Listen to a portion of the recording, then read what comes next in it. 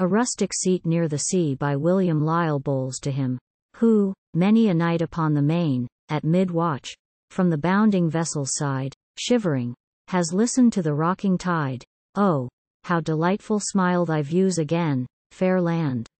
The sheltered hut, and far-seen mill that safe sails round and round, the tripping rill that o'er the grey sand glitters, the clear sky, beneath whose blue vault shines the village tower, that high elms, swaying in the wind, embower, and hedge-rows, where the small birds' melody solace the lithe and loitering peasant lad.